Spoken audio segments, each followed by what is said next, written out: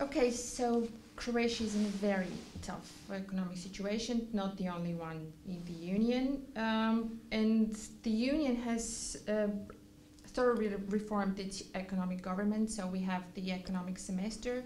As far as I know, Croatia is going to take part in the European semester, although on a voluntary basis. How do you think this will have impact on the fiscal policies of the government? Well, first of all, what is important to note that Croatia has been conducting a regular economic dialogue with the European Commission, even in the context of the pre-accession.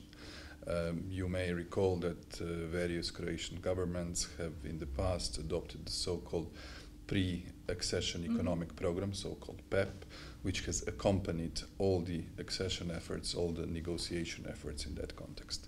Now, when we are at the point that Croatia is about to become a full member on the 1st of July 2013, we felt it was sensible to join the exercise called the European Semester, which is a novelty as such also for the member states. It has been legally in place for a while, but in practice only implemented as of 2011. And the point was to be part on an informal basis of this sort of ex-ante control and the accompanying of the economic and fiscal policies. We believe that this is a good message, first of all, to understand how the coordination of economic policies is happening today at the European level, and also to be watchful about what measures to take in the context of the crisis, because the point is to conduct a sound economic policy, and we feel that the European semester should help Croatia to go out of the crisis. But given that it is on a voluntary basis, this does not oblige the government to do anything that is under the semester, because it's a really enhanced cooperation and coordination. Exactly. It is an enhanced economic dialogue. The recommendations which the Commission will normally put forward to other member states will be of a non-binding character for Croatia during the 2013, but it is a very good preparation for more formal inclusion in the European semester in the 2014. So I think it is a very good novelty. There were calls recently that the European semester will actually prevent the country from its independent fiscal policy, especially when the country is in such dire situation. Do you believe that? No, I think that it is, first of all, every state in the European Union has a certain leverage of conducting its own economic policy, but the recent crises have shown that there is a need for stronger coordination, stronger exchange of information, and also control from the institutions of the European Union. So from that point of view, I think this can only be helpful. What is needed in our view is the stronger democratic legitimacy of this exercise. The point is that the budgets on a national level should not be let's say, agreed in advance between the executive and the Commission and then simply served to the national parliaments. But be made public. Exactly. We need to make a very sophisticated interaction between the authorities on a national level, which actually adopt the key law, and that is the budget in any European state, and this sort of pre-communication that happens between the government and the Commission. Saying this, do you have any particular problem in mind? Is there a problem with accountability with the budget right now, for example, or? Well, at the moment, our party was very clear when the budget was on the agenda in autumn. We said that this budget, the way it was put forward by the government, will be very difficult to sustain the pressures in practice. And already now, we see the announcements of the government for its revision. And therefore, it is important to be shrewd enough in advance not to come up with proposals which then simply cannot hold. Okay.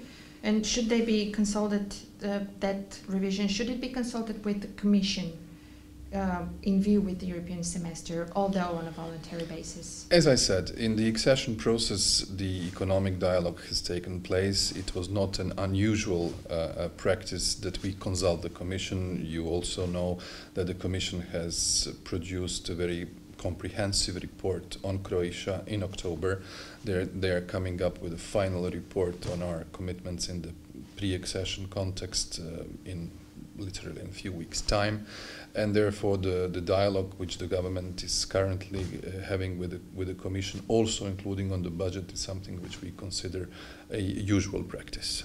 A very important part of the European semester is the imbalances procedure. Mm-hmm. Do you think that Croatia should be included in it? And do you think, in which areas do you think there could be imbalances?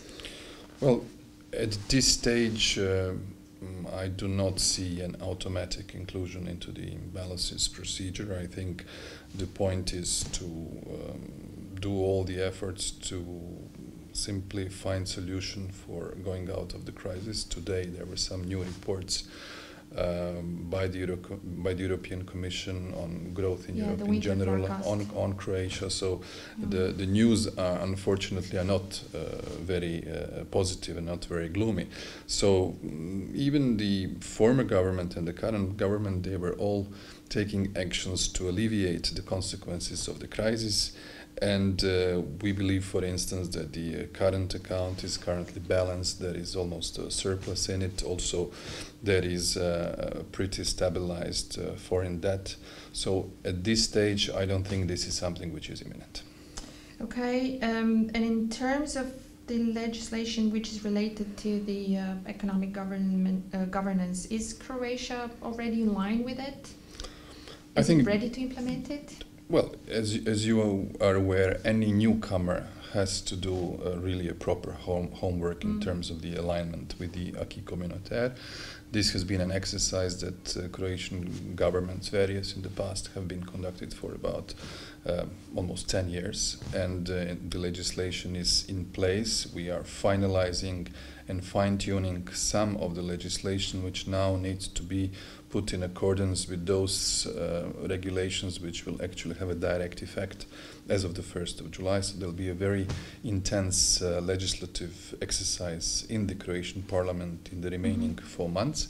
But as far as I know, the main pieces of legislation are certainly in place, and especially in terms of using the European funds, in terms of the one piece of legislation which I think is very important in this context is the law which will regulate the relationship between the Croatian government and the Croatian parliament on the European issues.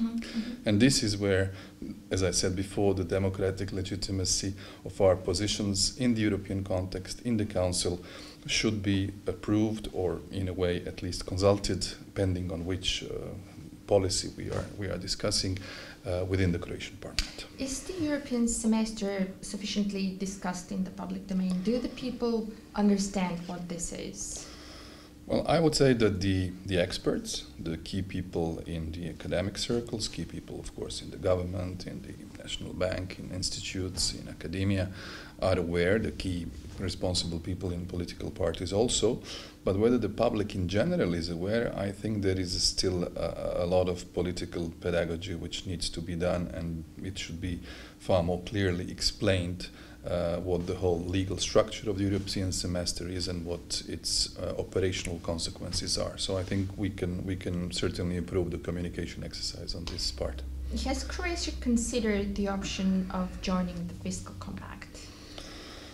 As far as I have understood, there is a general interest that Croatia joins the fiscal compact. The previous government of Mrs. Kosor adopted the law on fiscal responsibility.